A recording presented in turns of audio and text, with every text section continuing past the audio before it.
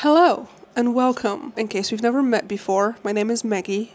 I'm a graphic novel artist who lives in Edinburgh, and ever since I was a teensy-weensy little girl, I've been obsessed with documenting my life. Nothing spectacular happens in it. It's a very average life. There's 2 cats, a lot of cloudy weather, rain all of the time, and a lot of really subpar food that I make, and somewhat acceptable art that I create. I'm truly selling this video that you're about to watch, hopefully. My cats are fighting in the background. Just know that they're literally off camera right there. Today's video is a collection of what I would say are the best, happiest moments of the last 2 weeks. I've taken a lot of inspiration for today's video from East Asian creators who vlog in this type of faceless style, where it almost feels like you're in a FaceTime call with your best friend and you're both just kind of carrying on with life, but you're there for companionship anyway, and I hope this video feels that way. There's a lot of drawing. There's also a lot of experimenting with sketchbooks and art materials. There's a lot of hanging out in Edinburgh,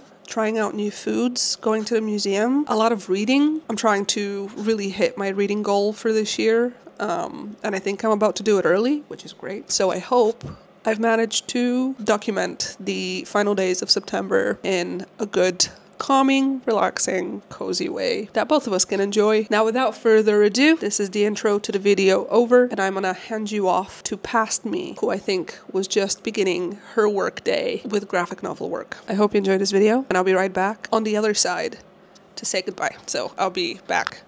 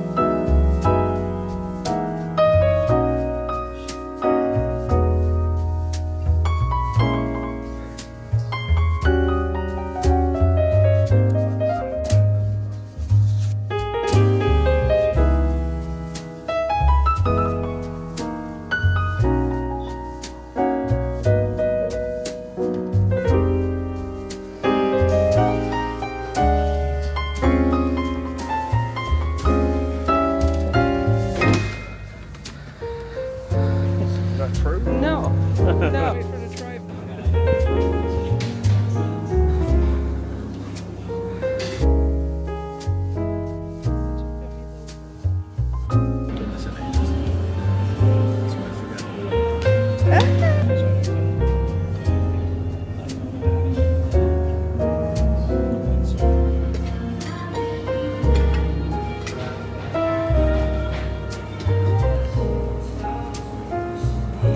yeah, I didn't. So we met them.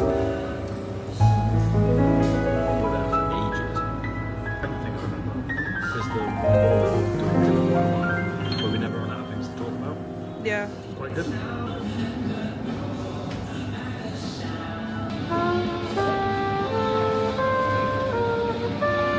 Put together. How do you even eat this? Squeeze it.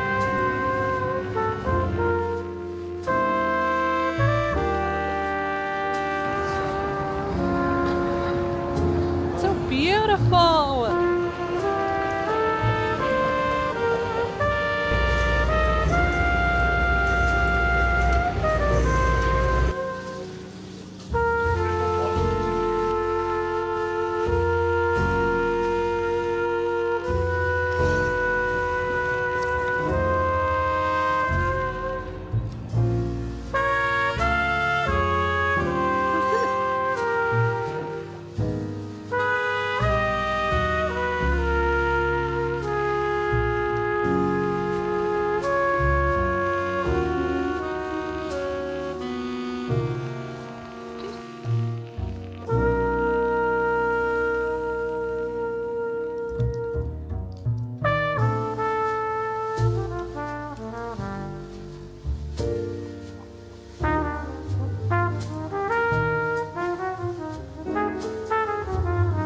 Wonderful way of being added to this. So I want to put this more so around the wheel.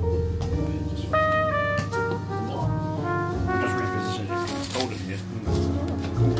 It has the warmth of the sun and the top layer.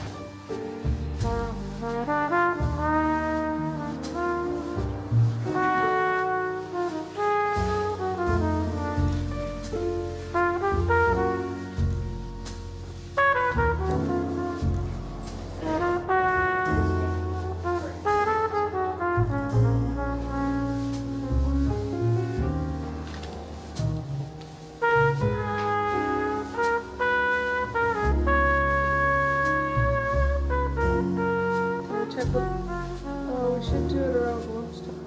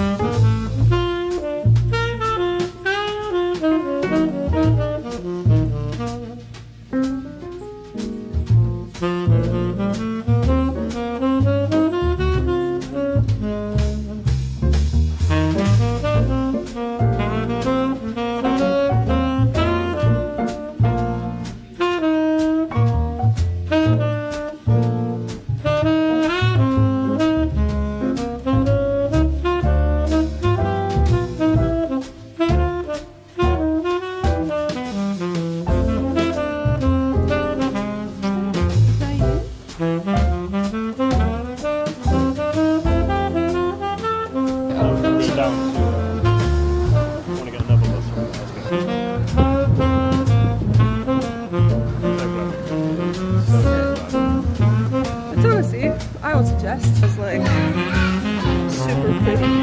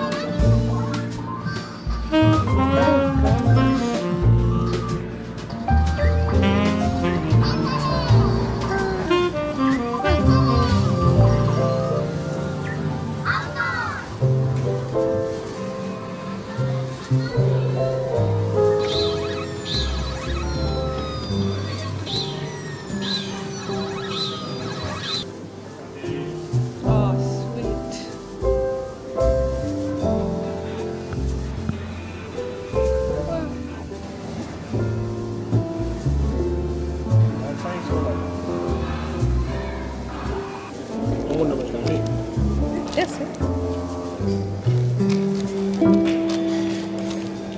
Do you see it? No? They packaged it really well.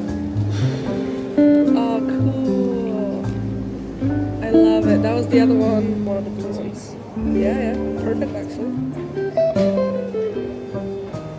That's so cool. I love it. This one's going straight on my bag.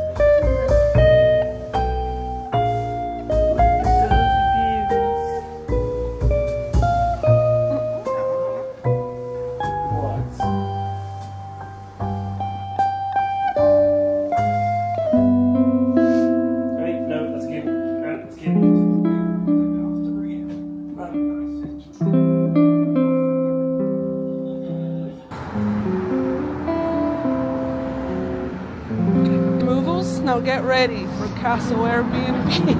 Yeah. What else is he going to do this time? It's funny what's sitting on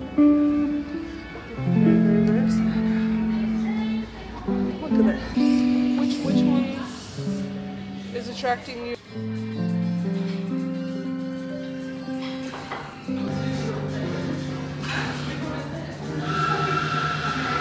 A bite out of this one. Oh, it's just so hard to choose. I want one of everything.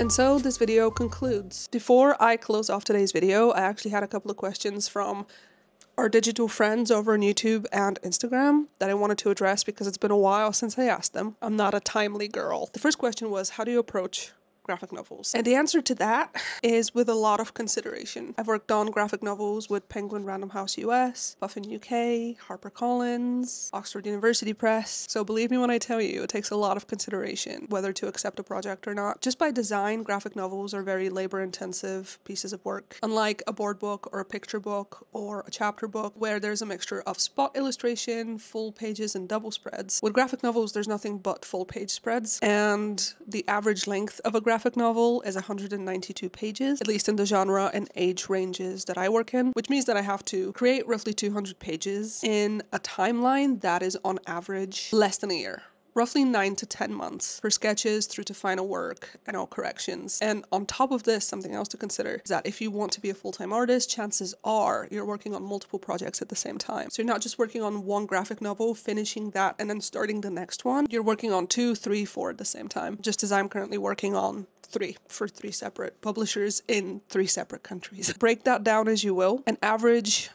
day in my current schedule looks something like doing 3 to 4 sketched pages from book 1, a little bit of cat fur in my face there, correcting 5 pages of color work for graphic novel 2, and then revising sketches roughly 5 pages a day from graphic novel number 3. And that's only going to increase because the sketch and the inking phase is the fastest going one. Once you get to the color, there's no cutting corners. It's the final piece of art. So you have to be very detailed and very mindful and very concentrated. And it takes a lot of time. So this is a mild version of a day in the life. My top tip for approaching graphic novels is evaluate your schedule. Make sure you have space for the work that you're taking on. At the end, it's an incredibly beautiful reward to be able to hold something that you made, but the road to getting there is an intensive one. So a lot of mindfulness, a lot of consideration for time and effort and labor. The second question, this one came from Instagram, was how do I find inspiration? How do I find stuff to draw? I've recently had a big bout of artist block, so I feel uniquely qualified to talk about this currently.